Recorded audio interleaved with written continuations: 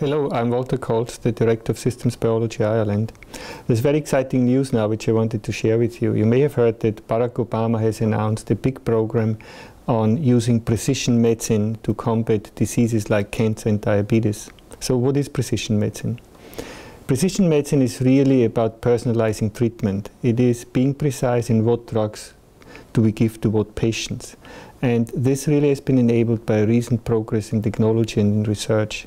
We now can, by genome sequencing, for instance, determine the subtle differences what make people different from each other. So like you all know, people have blonde hair or gray hair or black hair and different eye colors. But also the same is true for reaction to drugs. Some people respond to drugs better than others, and some people have side effects. But now we are able, for the first time in medical history, to actually figure out and predict how patients will respond and who will have the most benefit.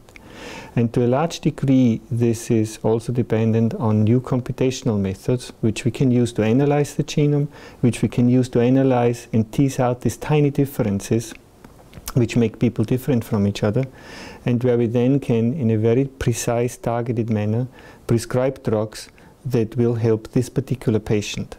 So this is how the future of medicine will look like. We are not going to be treating diseases anymore. We're going to be treating individual patients with their particular disease with drugs which are particularly designed for that individual patient. And this is also what we are working on in Systems Biology Ireland, in particular in the cancer area, where we're trying to understand why some patients become resistant to drugs, how we can help to break this resistance, and how we can make sure that the right patient receives the right drug where they get the most benefit from.